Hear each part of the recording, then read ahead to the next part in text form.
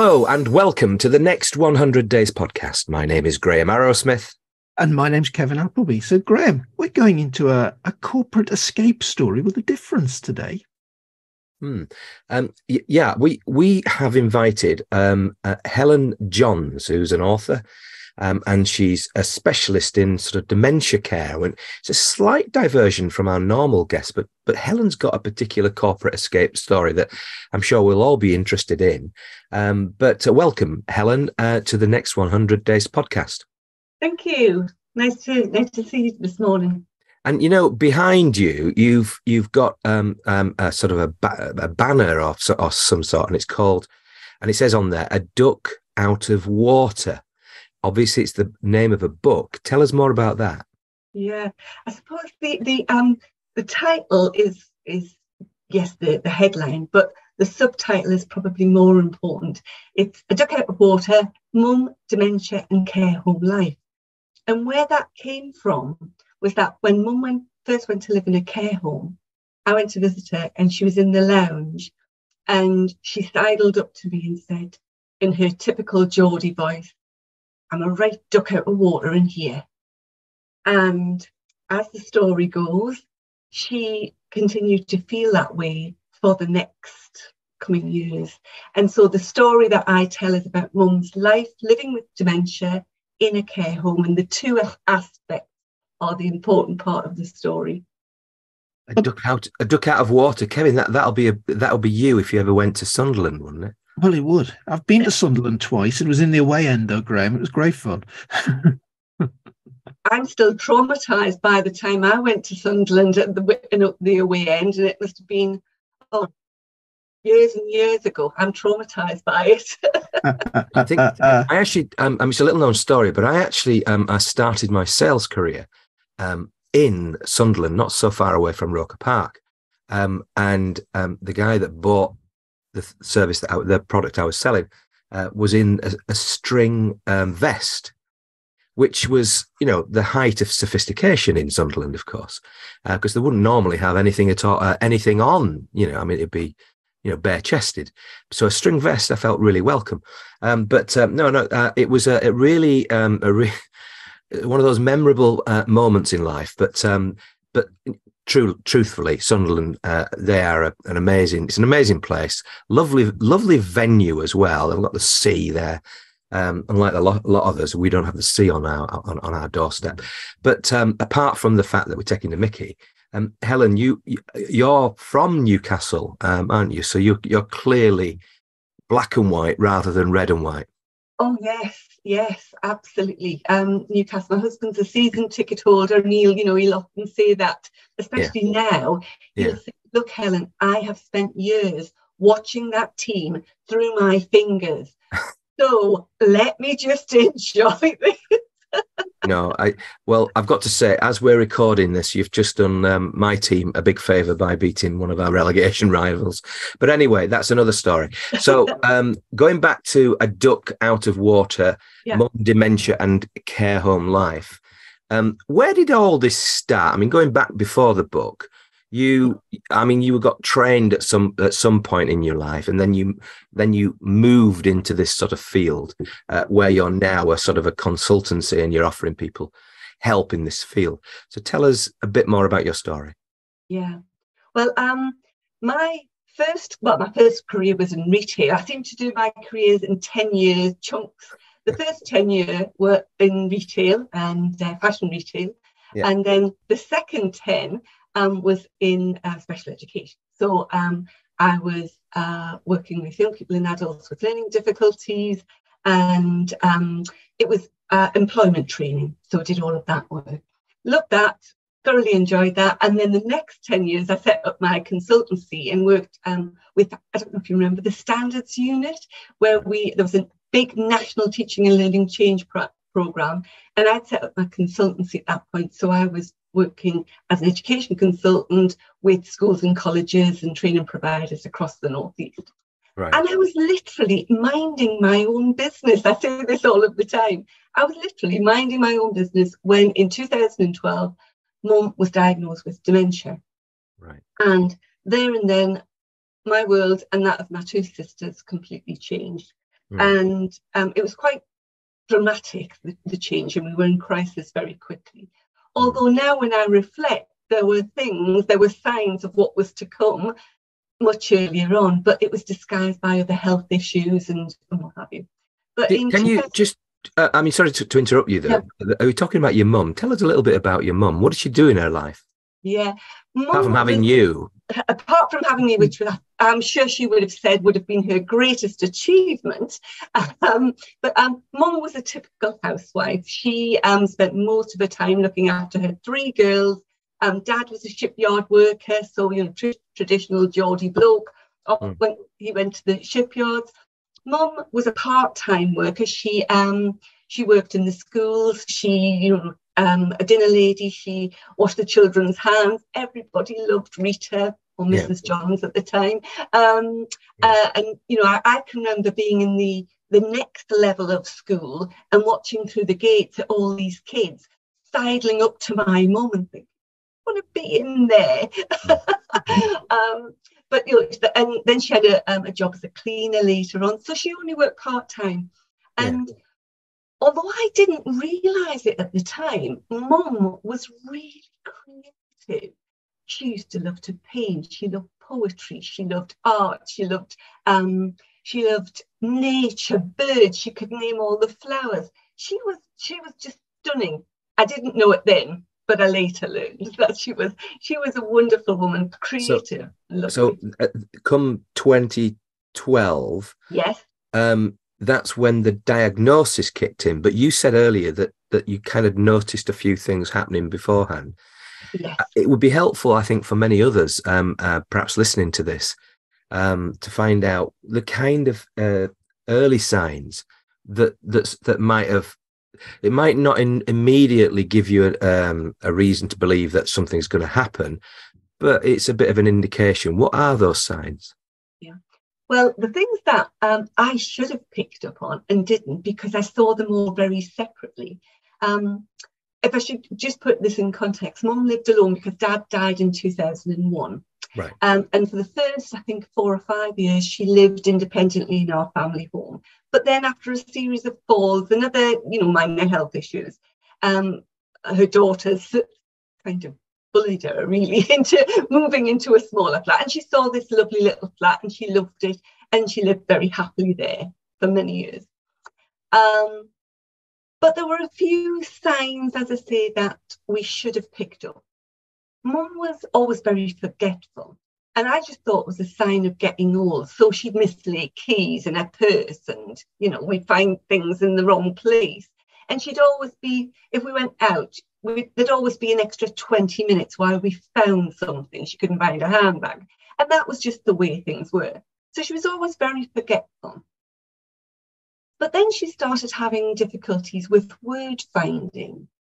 And she'd say, oh, I know what I'm trying to say, but I just can't get the word out. And later on, she would say, I can see the word, but I can't get it into my head. So there was that. And then there was more of the losing thing. There would be forgetting that we'd said something or that we'd done something. And again, these were all signs that I saw very separately, so didn't join the dots at all. You may think this is a little odd, but she was also under the care of the memory clinic. But that was, again, this sounds odd now, but it seemed something separate. And when I met with the psychiatrist there, a lot of the discussions we had seemed to be around, general memory decline commensurate with Mum's age. And so I and just so people have some perspective of this, around that time, how old would Rita have been? Mum would have been about somewhere between around 75 to 80. Around then.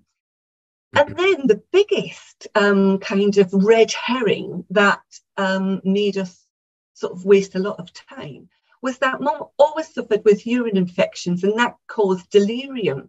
So she would have episodes of very, very acute either forgetfulness or anxiety or worry.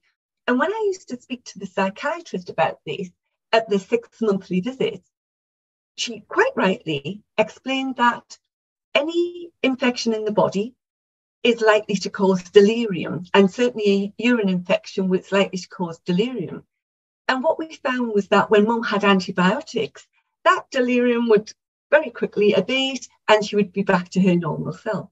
So me and my sister, we were kind of chasing the UTIs when they arrived, or try to prevent her having these urine infections. So we were kind of thinking it was all about the urine infections and trying to prevent all of those, doing everything that we could around Mum's diet, etc. But eventually, when we got sick of doing that cycle for a good, I'd say, couple of years, I took Mum to her GP, and that was the first time that anybody mentioned, well, it could be something else. And that GP didn't say the word dementia, but I knew what he meant, and it hit me like a truck. When I reflect back, I don't think I knew anything about dementia. It certainly wasn't in my head, or that of my sister. My sister who lives here, I've got another sister who lives over in Australia. So when I went to see the GP, that's when I started to join the dots. That's when I started to join the forgetfulness with the word finding and the dates and calendars and all the rest of it, putting things in the wrong place. And then one of the things that was the kind of the stark reality was that one day I was in the kitchen making tea, and Mum said, "Oh, Helen, where's Leo?" And I thought, Dad? Well, he's been dead for a good, at that point it was maybe, it would have been 15 years at that point. So I popped my head back in and I said, "Do you mean my dad?" And she said, "Yes, where is he?" And so foolishly, I did what I learned not to do much later, was I sat beside her and gently as I could explained that Dad was dead. And she very quickly sort of remembered, "Oh, yeah. And it was almost as if I just reminded her of the day of the week. And she said, "Oh, yeah. And she moved on. And that was it. And I thought that was the end of it. But then, eventually the symptoms escalated. The periods between her being kind of lucid got shorter and shorter, and her anxiety increased. It's funny because as part of the research that I did for this, I asked Bard, the Google's AI thing. I said, "Well, what are the early signs of dementia?" And they said memory loss, just as you were saying, that affects day-to-day activities, difficulty concentrating or following instructions, problems with language, such as finding the right words and using them incorrectly, disorientation as to time and place, changes in mood or behaviour, becoming more withdrawn or agitated, changes in judgment or decision-making, and then problems with visual perception or spatial abilities. So thinking about those early signs, presumably most of those you'd recognise with your mum. Well, you would think, but I was clueless. Now, in hindsight, yes, I would have added those things together. But dementia wasn't on my radar in 2012. Yes, I knew Mum was having more difficulties, but she was having physical difficulties, and I just didn't put them together. And anything that I did recognise, I thought was just a sign of aging, a natural sign of aging. Yeah. And there's lots that I've learned afterwards, now, having engrossed myself in the world of dementia care, I understand that, dementia is not a natural, an inevitable part of aging. It's caused by a disease of the brain, and, we can share other things. But right. At the time, I thought, this is just Mum getting old, and this is just more forgetfulness. It's more about the UTI, of course she'll be forgetful if she's feeling this way because of the infection in her body. So we were off on another track and certainly didn't join the dots. And I often say I was worse than clueless at that stage. But I don't think you should particularly be, well, I can understand the situation. However, there are certain things in terms of that list. I can see myself, and I don't know if it's an entirely common human thing where it's where are my keys? Well, they're in the last place that you left them, sort of thing. But the thing is, personally, I'll have word blindness every now and again. So I don't know whether this is an early sign at all, but it might be just the stress of a situation or whatever it is. But I am cognizant personally of some of these things happening every now and again. So, rather than worry about it, I just crack on, etc. So I can understand, you looking in, particularly when your mum's on her own, etc. And you're maybe not seeing all the evidence, just the time that you're together, then, it might have been easy for you to miss. But come 2012, something then happened. You got in front of a doctor and that doctor said it might be something else. So take us from there. Yes. So we started thinking, oh, this could be something else. And so we were in conversations with the psychiatrist, and we still had lots of UTI to deal with. So we were on that road. And then there was an incident. After 15 years of being with my partner, Ian, we decided to get married. And so we were getting married in September. And just before the wedding, Mum fell and she broke her knee. And she was admitted into hospital. And all the time she was in hospital, she was packing a bag, wanting to come home. And at the time, I thought, well, all of us would want to come home. And then she was allowed out for day release for the wedding. And then after the wedding, we brought her home because her knee was better. And, we sort of breathed a sigh of relief and thought, right, everything will be fine. Mum's where she needs to be. Everything will be okay. No sign of any urine infections. Everything's okay. And then very, very quickly, we had more symptoms, more anxiety, and more distress, phone calls in the middle of the night, all of those sort of things. And there was no urine infection. And we knew this was it. And we eventually got a diagnosis. And there was one day when Mum was so very distressed. We couldn't leave her for a moment. I describe it in the book and I call it the saddest day. And it has to be absolutely the saddest day I've ever had, where Mum just couldn't be soothed at all for a moment. She was terrified. She wanted to go home, even though she was in her flat. She was unable to even eat. She couldn't drink. She couldn't do anything.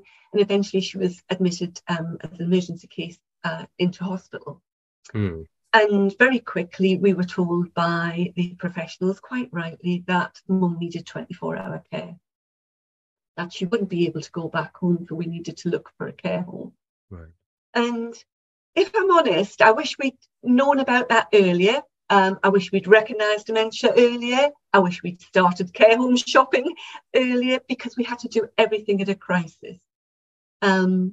And so we found a care home. We went to look for care homes, and we found a care home. And we found a lovely care home not far from where myself and my sister Aileen live.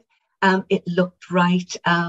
It was, it wasn't posh, but it was lovely and homely. I knew Mum would feel comfortable there. And the thing that sealed the deal for me was that the deputy manager, well, there's two things that sealed the deal. The room that they showed us was quite large and airy and looked out onto the garden. Well, I thought we'd sort of won the care home lottery at that point. I thought, Mum would love it. She loves gardens. She loves nature. She loved this. And then the second thing, which really sealed the deal, was we were talking about, visits and, coming to see Mum. And the deputy manager said to me, "We never want you to leave here with a heavy heart." And I was so touched. I thought, this care home gets it. They understand that families will be worried, and they're interested in making sure that the person who lives here and the relatives are supported to continue with a good life. I don't know if it was quite as well constructed in my head, but it touched me. I thought, this is the one. And it would do, because really what you're saying, or the deputy manager there would have been saying, is that it's a place where you can feel comfortable that your mum is going to be looked after and that she's going to enjoy her life, and hopefully you can leave after your time with your mum and enjoy your life as well. So at the end of the day, I think it was a wonderful statement, and it's probably as a marketer, I'd be thinking of that as a headline, and because it would be something that would drag you into that care home. Kevin, do you have any experience of care homes? I've been lucky enough not to have had much experience of care homes, and Mum's got over 90 and she's still in her own flat, which is fantastic. But, I can see all of the issues coming up here. You've got to do something very quickly. You've got to find the one that's right. And I know that we've had friends that have gone through similar things to Helen. But Helen, this is only part way through the story. Yes, your life's been turned upside down by this, but there's something else coming up, and there's a career change coming up. So tell us some more about that. Yeah, well, the career change only came about. It came about very organically, and I had no intention to steep myself in this world. But what happened is Mum moved in, and, as the dutiful daughter, I gave them all the information about Mum and hoped that, things would settle down very quickly. Mum was still very anxious. And as I kind of observed what care home life was like for Mum, I became more and more concerned that it wasn't really what we'd expected. We'd supported Mum to go into a care home thinking that this was going to be somewhere where she would first be safe and well cared for. She would have her medication on time, she'd have food. But more importantly, I think we assumed that she would spend her day with people of similar age. There was a communal lounge. There would be somebody around her all day long, so that, if she was frightened at 3 o'clock in the afternoon or 3 o'clock in the morning, somebody would be there to reassure her. But the reality of care home life for her was not quite the same as we'd imagined. In many cases, care home life exacerbated her distress. The way the care home was run was very traditional. I have to say that the carers were kind and polite and efficient and worked hard, but it was very much run in a traditional, old-style care home. And it felt, although it was, it was a lovely care home, it felt like I was coming in to be a hospital visitor, really. And, that what was expected of me was to come in with my bag of grapes, say, how is Mum? She's fine. Oh, she's clean, whatever. She's fed, she's watered. See you next time. But I didn't want that for Mum, and I didn't want that for me. And the more I saw that Mum was distressed, increasingly distressed, and she was bored, she was lonely, she was more confused. She didn't know why she was in this place. Yes, she was confused when she lived in her flat and often asked to go home, even though she was in her home. When she was in the care home, she felt like she was in prison. So the locked doors, the keypads, the strange noises, the lonely lounge where she sat and felt like a duck out of water, all of those exacerbated her symptoms of dementia and made her much more scared. And if the lonely lounge was a problem, what came next was worse, which was a frightening lounge. Unfortunately, there was one lady, and this is nothing against this lady. She was living with dementia, and as I now know it, she had an unmet need. But this lady would sit in the lounge and she would dominate the whole lounge with her shout. She would berate different residents. She would shout at the TV. She would shout at people, and it was very frightening. And again, Mum would whisper to me at one point. She said, "Don't say anything, then there's nothing to pick on." And so I realised that my poor Mum was terrified in this lounge. And so Mum, what she would do was when she was brought into the lounge to socialise and have some company, what she would do was she would get up and go to her room. And so the staff would take her to her room. So she would sit in her room. And initially that would be okay. But within a very short period of time, she'd suddenly think, oh, where the hell am I? I need to go home. I need to go and get the girls. You know, thinking she needed to pick up her children. I need to go and get the kids. Because she'd get up, ask to go home. People would say, no, Rita, you need to stay here. No, I need to go home. And then this exchange would start and it would ramp up her anxiety. So how did that change your career then? So the way that changed, when this went on for a good 2 years, I would say, and when I saw this, I thought, Mum can't live like this. I can't live like this. Mum can't live like this. So I started to find out more about dementia, found out much more. I started as a dementia friend and learned about the main facts about dementia. You know, it's not an inevitable part of aging. Not all of the symptoms are around dementia. They can be around the environment. It is about a disease of the brain. There is a way to live well with dementia. It's more than, you know, there's more to a person than the dementia. Yeah. I started to look at different ways. So I started looking at what meaningful activity could do. And I found this brilliant organisation called NAPA. Please do look them up if you're supporting somebody who's living with dementia. NAPA, brilliant organisation, and that stands for National Association of Providers of Activity. And at the time, I didn't have this language, but I realised through my involvement with NAPA and doing more and more research that actually meaningful activity could be a way to support my mum and to remove some of this anxiety. Meanwhile, as Mum was getting more and more distressed, she was referred to a challenging behaviour team. I don't use that word now in my professional life. I use distressed behaviour because that's a more accurate description of the presentation that my mum and other people have.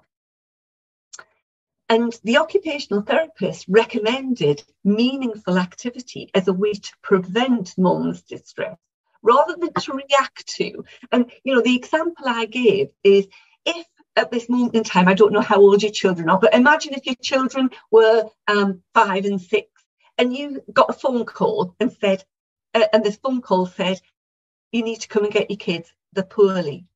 And you said to me, Helen, I need to go and get my kids. They're poorly and they need me now. And I said, tell you what, why don't we have a cup of tea first?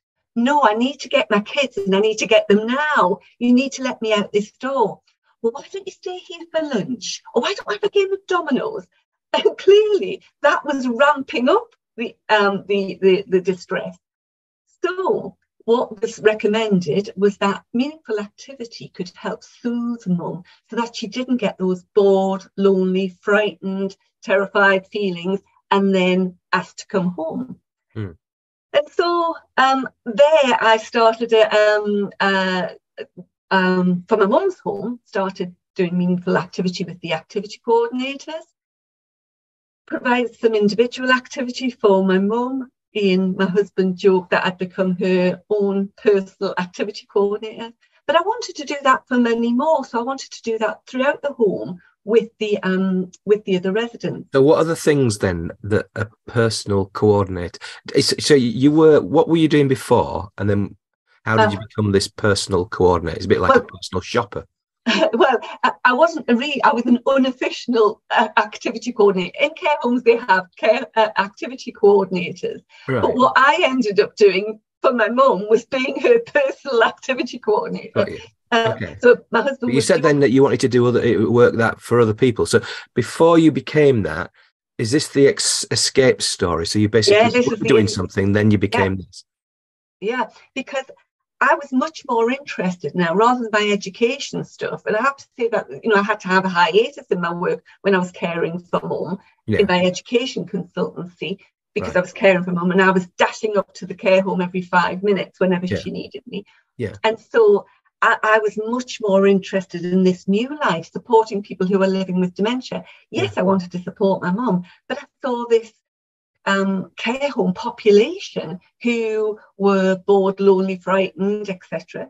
So I wanted to get into this world, so started learning about that, started training. And sorry, let me just be clear, because I'm not really sure. When you were in education, what did that mean? What were you doing?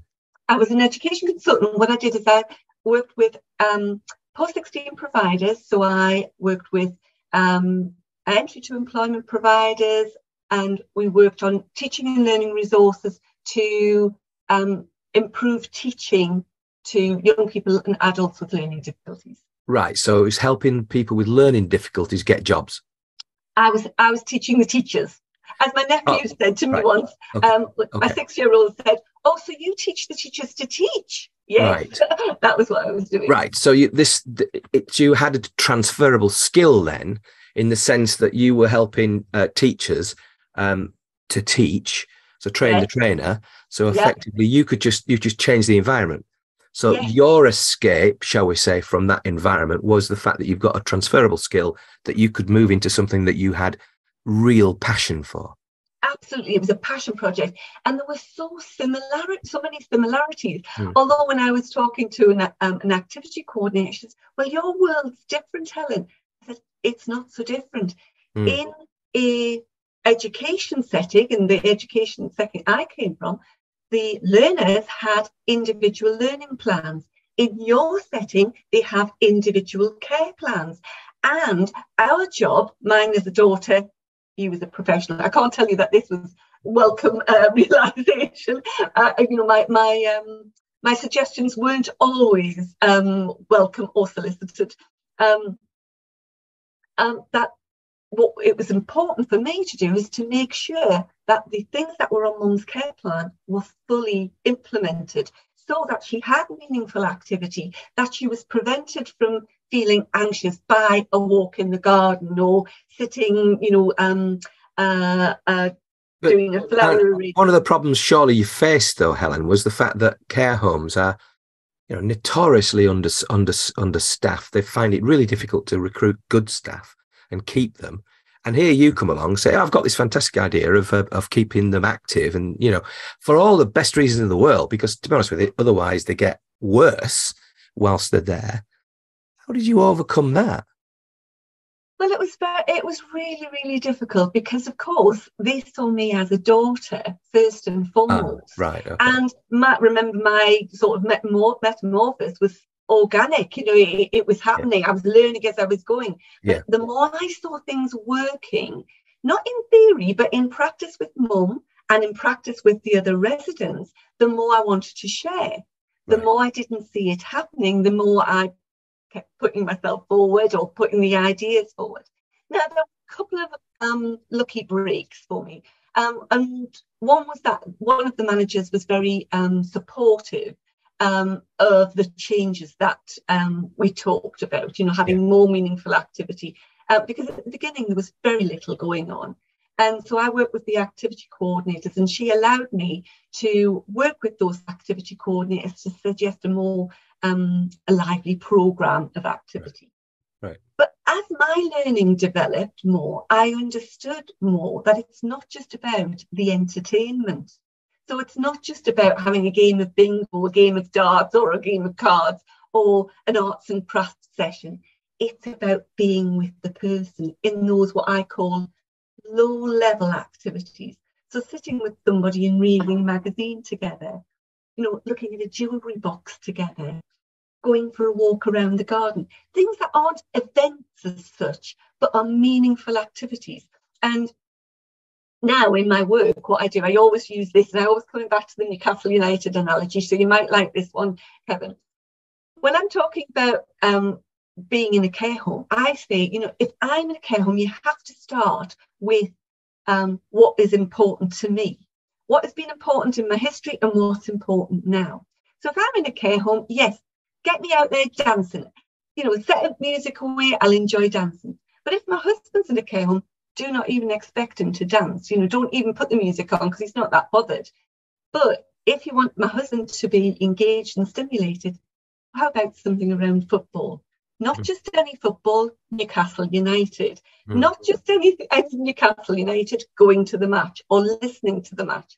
That is what stimulates him, and that is what is a meaningful activity for him. Sorry, I'm going very far down that meaningful activity road. No, I get you now. So basically, you then, so, you know, to cut the story into sort of manageable lumps, you've moved out of the educational field and into this field. Yes. So you then obviously had the responsibility to get clients coming to you. So how did that? Because, you know, this presumably in the previous incarnation with education, etc., you were well known and all the rest of that, and people came at you fairly readily. This was a slightly different field for you. Yes, it was very different field. And so, as I say, it happened organically. What the first step was that I set up an activity coordinator forum locally, because my thinking at the time was, I need to help mum. I need to help mum. I need to help mum's care home. I need to help all the care homes in the area.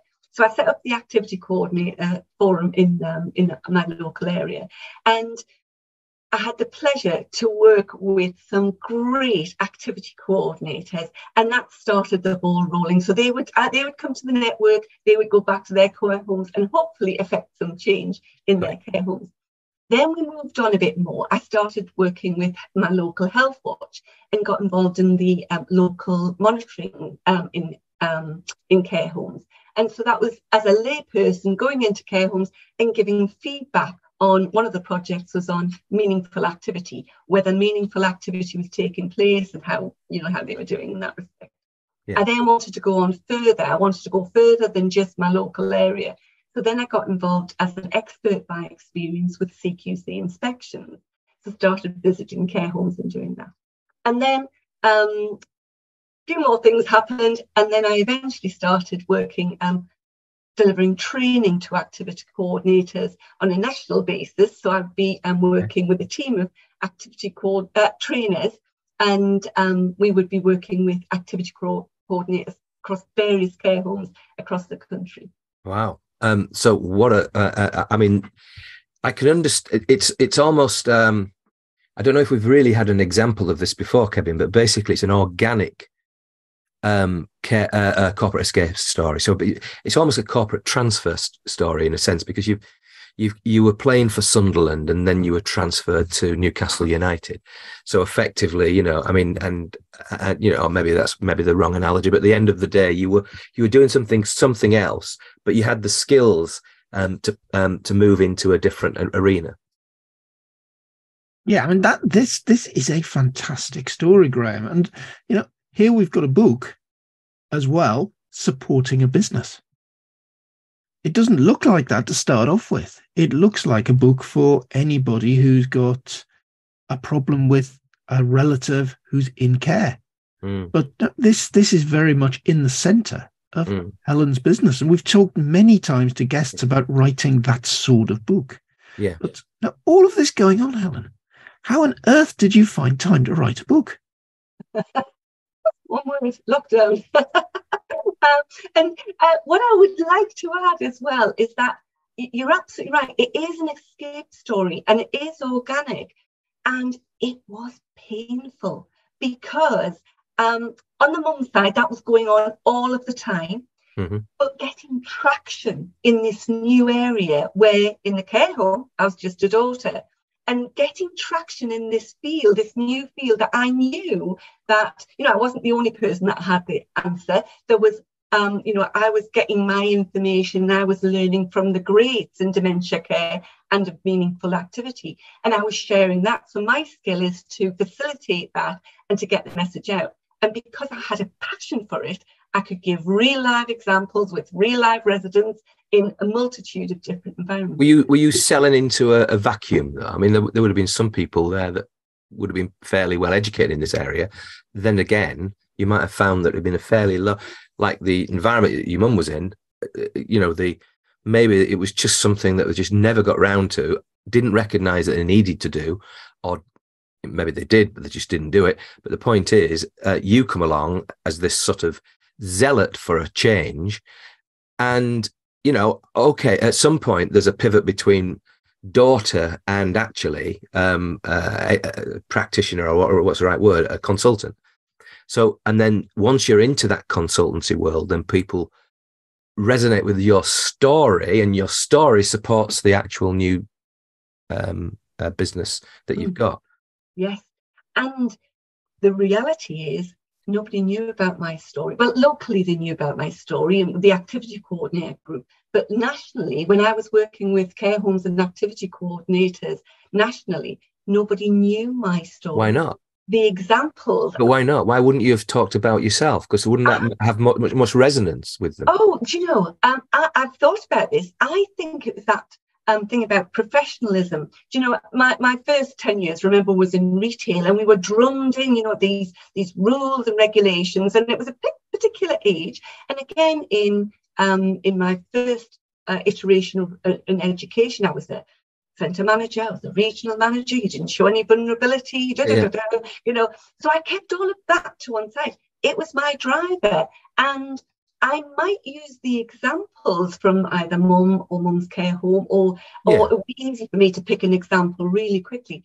But I might say, oh, I knew a lady, or the person I cared for. I wouldn't say it was my mum. Would you still do that, though?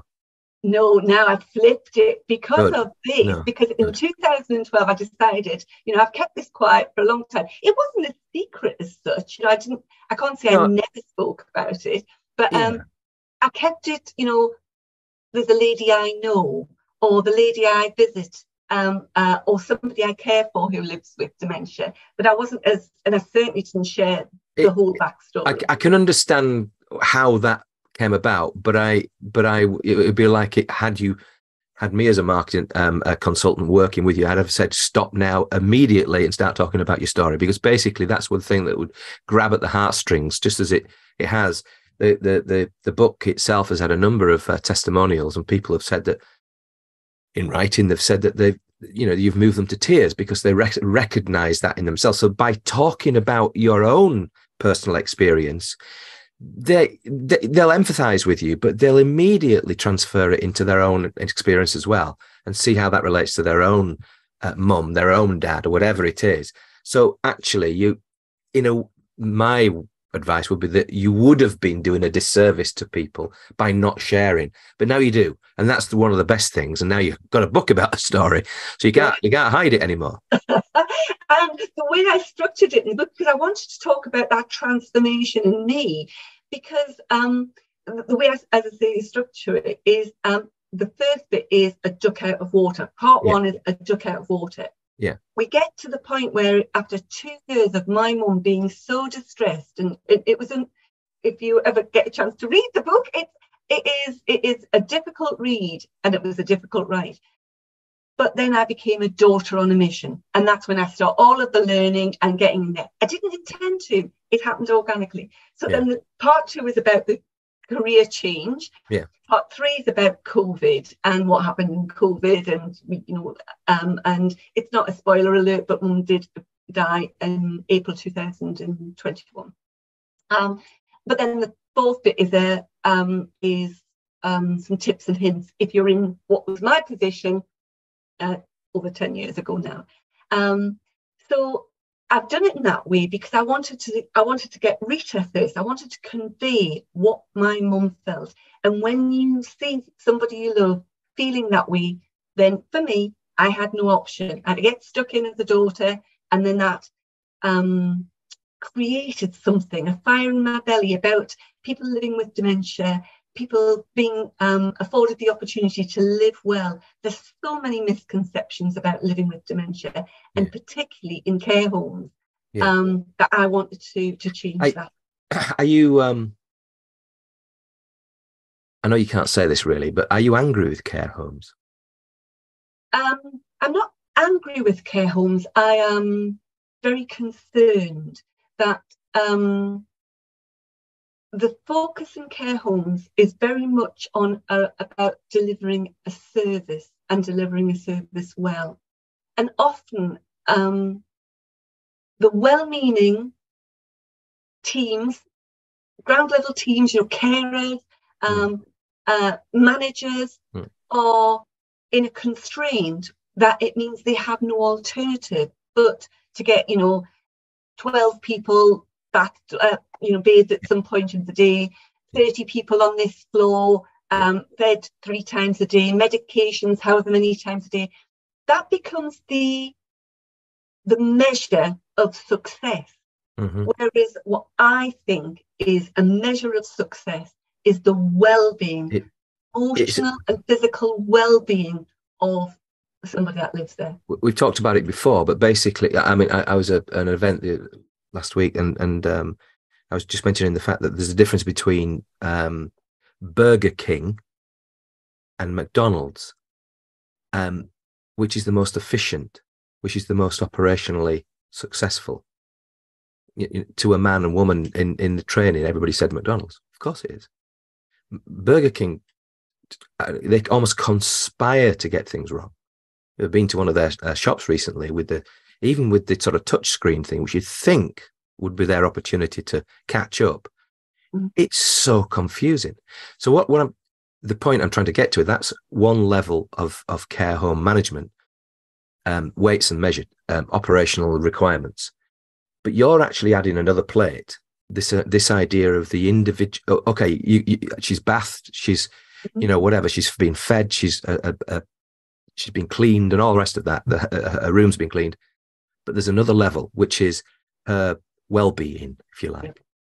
And it's that level that has to integrate with the lower, the first level. Maybe care homes focus on that first level, but not so much, or don't quite understand how that second level, as I would put it, the second plate, if you like, has to integrate. They might be just thinking, you're getting in the way.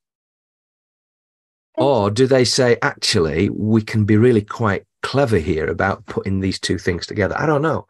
How are you finding that? Because that's got to be a challenge for you. In my experience, care homes have got a huge challenge, and never more so than now. Yeah. Funding, and you said earlier, funding, staff aren't well paid, all of those things, exist. So there's a huge conundrum. But some of the things that I suggest, and that others suggest, don't include any more costs.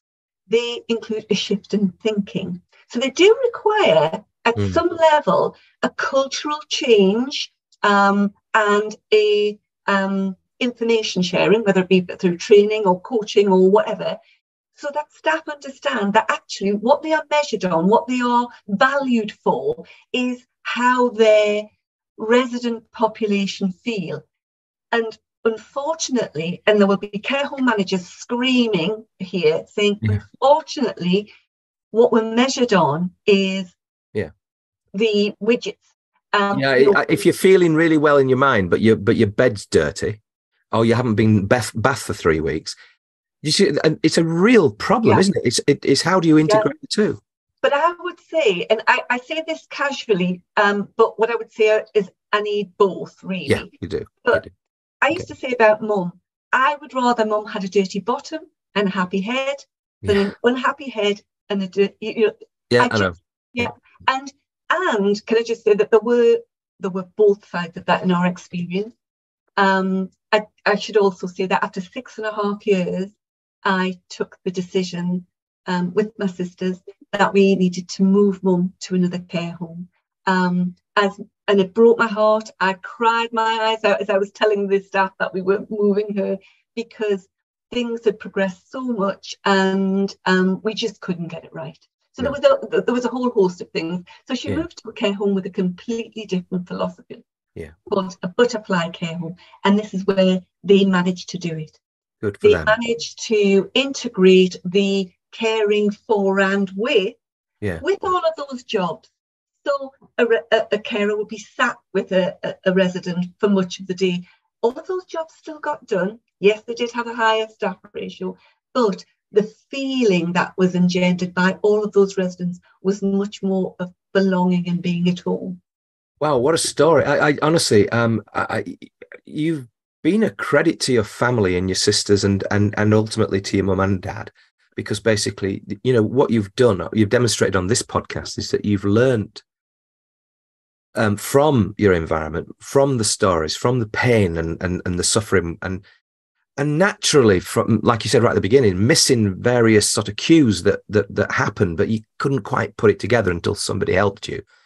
And I think then you didn't just hang on with that and then say, okay, well, you then took action.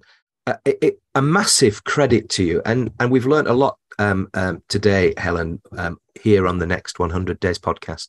Thank you for being a guest.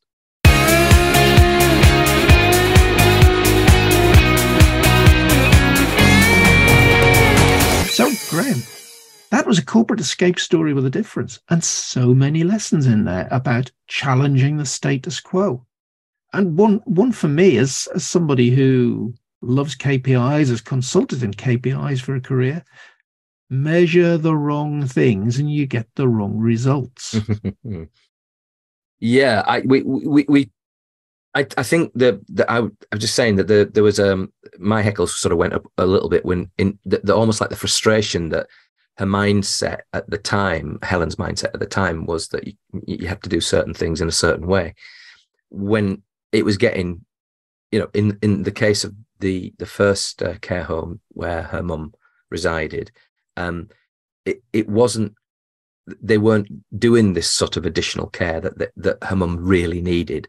And there's all this sort of difference between operational and almost mindset care, and it's very difficult. It's easy to look at it from afar and think there's a lot of easy answers. There isn't. So that's why you would need somebody with Helen's skill to sort of help care homes negotiate the best route for them. So I do think that this escape story is a slight. It's almost like an escape transition.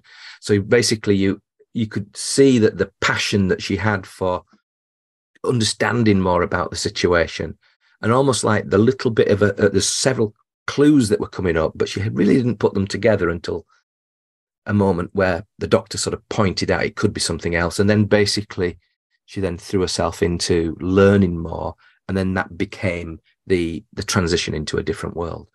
So yeah, in one way, Kevin, it's very similar to other people, but not the same. And I really do like the fact that it's about a passion play. It's about something that really meant a lot to her, and then she wrote the book about it, which you mentioned right at the beginning. No, Graham, that word passion, just focus on that for a second. It's something that I'm coming to understand much more, that if you're really going to achieve something, you have to be passionate about it.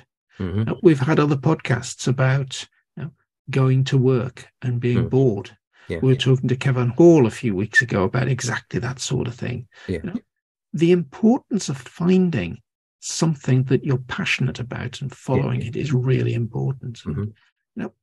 I think one of the reasons, if you look at people writing books, Helen has written a book there because she is absolutely passionate about it.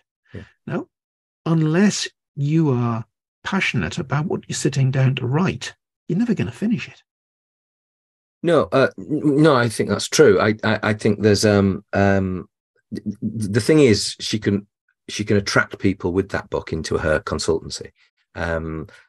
She may never be, super wealthy on the back of it, but it'll create a good living for her in terms of, and more importantly, not only the good living, but really helping those people who need to be helped. And that's maybe the better measure of success. If you can do something that helps a lot of people, particularly vulnerable people who otherwise would be in that almost soulless sort of, shared common room where somebody's screaming at the top of their voice and you're feeling intimidated and you really don't know what's going on. If you put yourself in the shoes of her mum at that moment, then you can understand that by her interventions that she can make now, that would help a lot of people just like her mum was then and potentially other people are now. Absolutely. And I just reflect at the end of this that it's a very deep subject, and I'm really grateful that it's a subject that I've never had to go and find more out about. Well, it has been an interest. I didn't quite know where it was going to go, I'll be honest with you, Kevin, a subject like this. So we have talked about dementia before with Big Ian, and we'll reference that in the show notes. But I would say to you that it's been quite an interesting, quite emotional conversation, because it's about somebody's mum. And I think that really it opened up a conversation about the way in which she's developed as an individual and helping other people. So today I've been Graham Arrowsmith. I've been Kevin Appleby. Goodbye. Goodbye.